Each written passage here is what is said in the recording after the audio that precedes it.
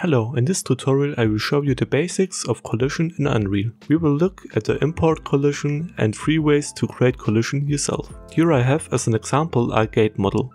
After importing, it automatically creates a collision, but I can't walk through it. If I change the view to player collision, I can see why. To change the collision myself, I open the mesh editor from the model. Under show, you can now turn on simple collision to see the collision. To create a collision, I delete the existing one under collision and remove collision. One of the easiest and most performant ways is to create the collision from a primitive parts. I first create a box collision. When I select the collision, with left click I can manipulate it with WER, just like other objects in the scene. With this I make the collision as fitting as possible by hand.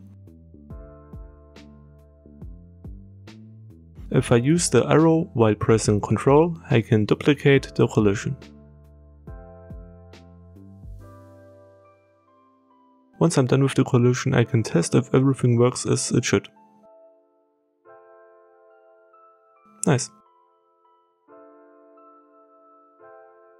If the object is as simple as the gate, you can just do the collision yourself, but if it's more complex and would take way too long, you can do the collision differently, but then the collision will have a greater hit on your performance. First I delete the collision, and under Auto Convex Collision I can create an automatic collision. On the right side you can now see the convex menu. Here you can set the hull count and the hull words as you want, and when you press apply, a collision is automatically created. The higher the values you set, the more accurate the collision, but the more performance it will cost.